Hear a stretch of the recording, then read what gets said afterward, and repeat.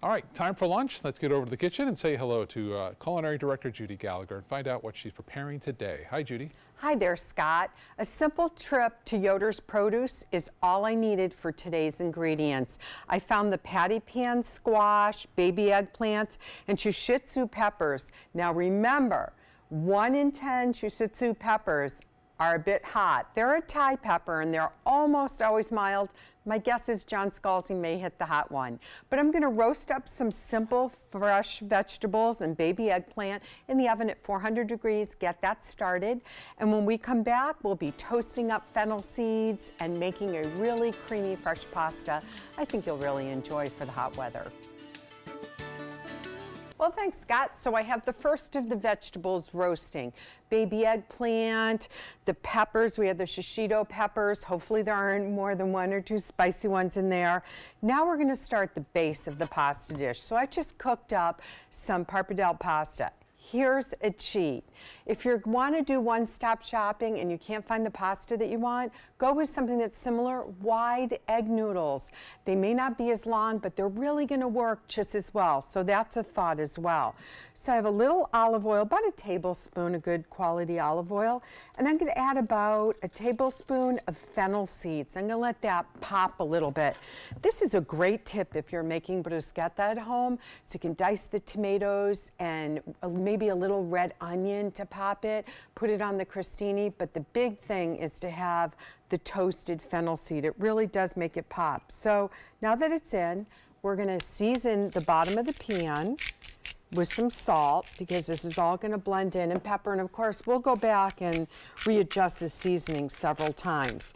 Just as we start to see the fennel is gonna start popping in that oil, so it's infusing that oil, gonna add just a teeny bit more oil to really get that infusion going. Now we're going to add garlic, but I don't want the garlic to cook too much. So what I'm going to do is I have about 1 or 2 cloves of garlic in there, probably 2 knowing me because I just love garlic.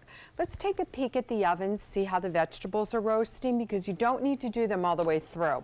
A great tip is if you're having kebabs this weekend or for the July 4th holiday, you can save some of the leftover vegetables. So the peppers are really roasting nicely. The eggplant, what I did was I put salt on the eggplant, even the baby eggplant, for about 10 minutes just to make that a little more tender. It'll draw out some moisture. So now we've got this started. Now we're going to go with our next layers. So I have some red chard. It kind of looks like rhubarb, and we're going to just put some shallots in there. Let that start to cook, and when I come back, I'm going to add the pasta, some more seasoning, and then let's add a little cheese and cream to this baby, okay? Hey there, so I put the tomatoes, those delicious organic varietal tomatoes in the oven just for about 2 minutes, little olive oil, little salt and pepper. Now let's get back to the pan. We have the peppers have married in there and the Swiss chard. It's really gonna be a burst of flavor. I'm gonna take a little chicken stock just to keep it some moisture, and we can use less cream then. And then I'm gonna add about a half a cup of half and half. Now obviously you can use heavy cream that's gonna make it a nice, dense, rich sauce. But I had half and half in the house, so that's what I'm going to use.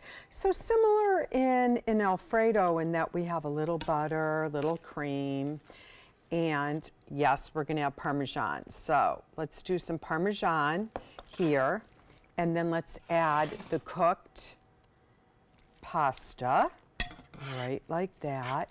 And then what we're going to do is we're going to simmer this just for about 3 minutes because the pasta is cooked al dente, so you want it to absorb that little bit of broth and the cream.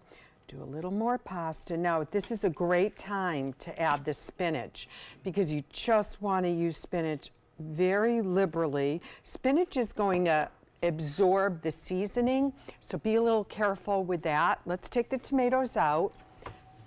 They're just starting to warm up, so when they hit the pan, they'll probably burst. And don't be afraid to experiment with your seasoning. even though this particular seasoning says coastal blend, I find it delicious for pasta, so you don't have to just use it for seafood. So here we go. It is coming out beautiful. I'm going to give it another hit of some black pepper and some salt. When I bring it to the bowl, I'm going to add some broken up fresh mint leaves, a little more Parmesan on top, so we can say we had our vegetables and we ate them too. We'll be back for a taste in just a few minutes. Always bagged. I have decided, I was at Whole Foods this morning and I ran into some wonderful men that were saying how they love our relationship on TV. Yep. And they think it's really fun when you get caught with a mouthful of food. As happens most every day, it just seems. Just saying, folks. I'm just saying. I know. You This eat, is delicious. Thank you. You eat. I'll remind you, you can get this recipe on mysuncoast.com. Go on the dining page and enter a contest to win a $50 gift certificate. And while John finishes his spring pasta, I send it over to you, Scott. All right.